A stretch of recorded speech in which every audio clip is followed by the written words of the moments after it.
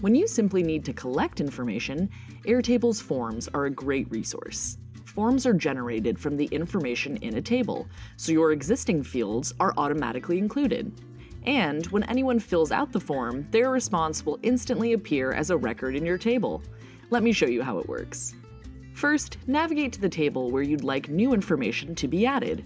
For example, if I'm using Airtable as an applicant tracker for hiring purposes, I'll navigate to my table for applicant info. Open the Views menu and select the option to create a new form. There are many ways to customize your form. Let's start by adding a header image and a logo. I'll also change the form's title and subtitle. Airtable automatically preloads all of your existing fields into the form, and you can edit them any way you like. I can change the name of any field for the form, and make certain fields required. I can also readjust the positioning of fields in the form.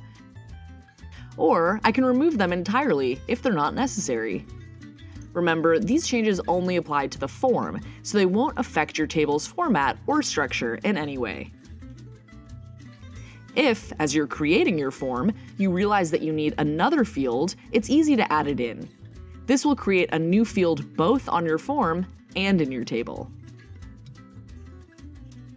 Now that you've finished designing your form, let's share it. Navigate to the Share menu in the View bar.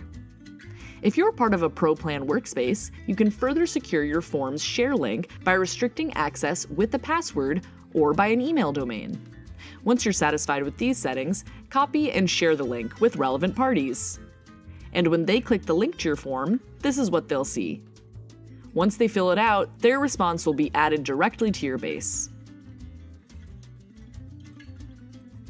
If you're looking for a way to share the information already in your base with an external party, you may want to try creating a read-only base share link. This is a great solution if you want certain people to stay up to date with your workflow, but you don't want them to make any changes. In the Share dialog, navigate to the Link section and select Read-Only Permissions. Once again, if you're part of a Pro Plan workspace, you can further secure your share links by restricting access by an email domain. Now, anyone who has access to your base through this link will be able to view all of its information. If you'd prefer to share only a specific view instead of the entire base, you can also create a View Share link. Navigate to the view you'd like to share, and click the Share icon in the View bar. Choose the option to create a shareable grid view link. Anyone who receives this link won't be able to alter your customizations or information in any way, so any fields you've hidden or records you've filtered out will be invisible to them.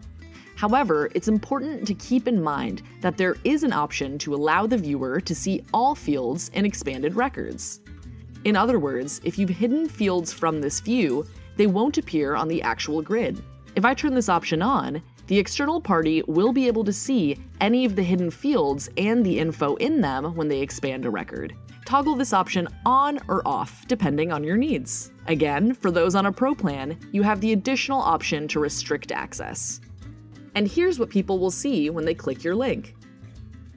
The viewer has the option to adjust the structure of this view, but they cannot edit any of the actual information.